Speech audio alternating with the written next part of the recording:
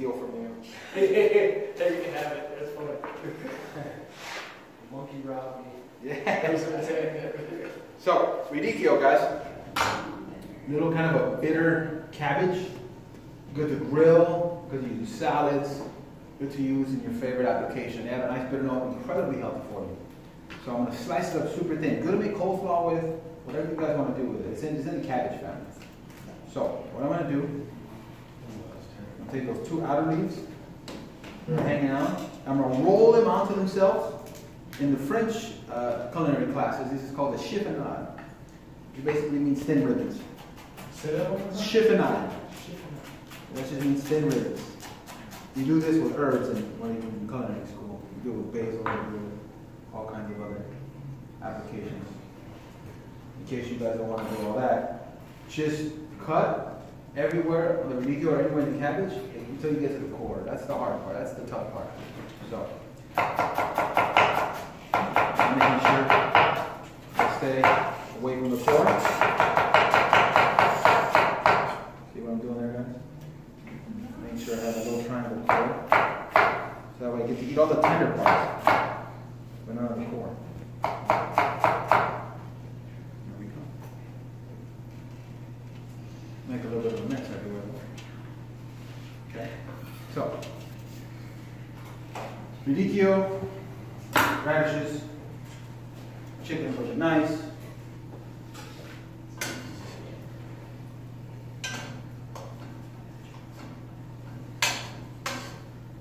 Nice and tender, starting to break down. What I want.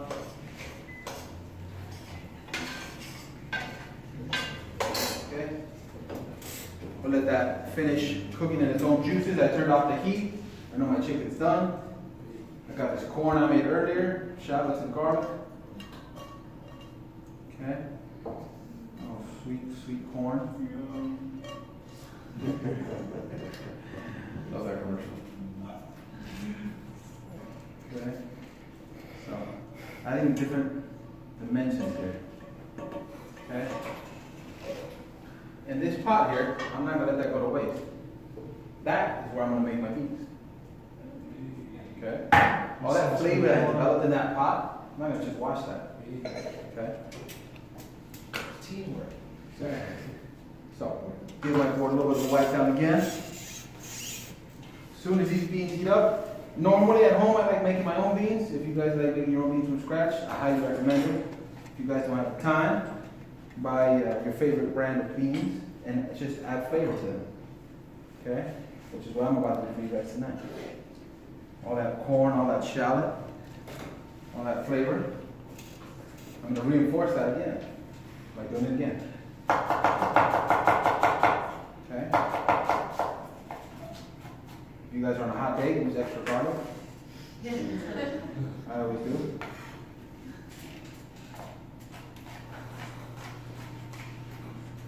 Okay.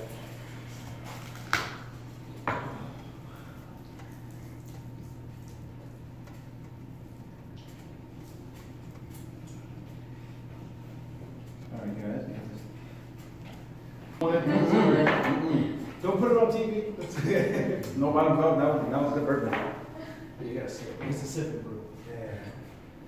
Get nice and cleaned up here. Okay. What was it? Black beans. If you guys are not a fan of black beans, feel free to use pinto, feel free to use red beans, whatever beans you like. These are already been cooked, so they took a lot of the hard work and waiting out for me already. But I am going to flavor them. I'm going to flavor these beans.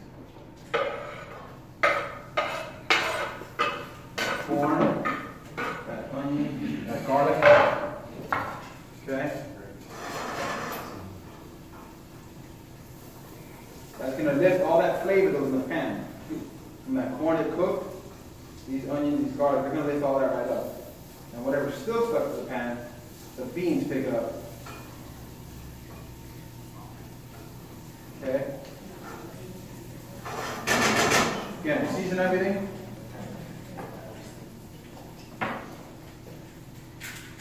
I just have my one pepper first. I'm going backwards. Okay.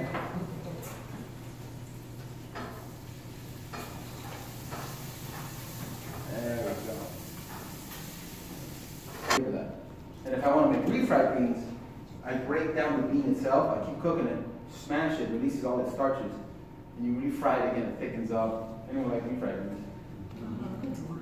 That's how you make refried beans. Just smash up the little beans. Add all the flavor you want, smash them and cook them slowly. The actual starch from the bean itself, the protein, will thicken up that liquid, that pot liquor. Aren't refried beans kind of considered less healthy? Oh yeah, they're a lot less healthy. But why is that if you're just smashing it? Well, because most of the time when people make refried beans, they use what's called pork lard. Okay. Or manteca. Because you're adding that to the beans. Exactly. So you're frying them essentially. So you have to add a little fat. Yeah. You add a little, most of the time in Mexico too, that's always done with pork lard. Okay. But God, it's amazing. I'll take the unhealthy beans. So, beans are warming up, chicken's ready to go. Let's make this an avocado salad. Fun fact, I'm not a big fan of avocado myself. I know. However, I can make one of my favorite things to eat in the form of avocado is guacamole. That I can eat. Huh? By itself? And I'm exactly the same. Can't do it. Even with some seasoning on it or something? Not a huge fan. My mom used to give it to me on tortillas like this. Just slap it on there and I'll flick it off. Gotcha. But Wait, how long ago? Like, I'm talking about us kids. yeah, because I mean, the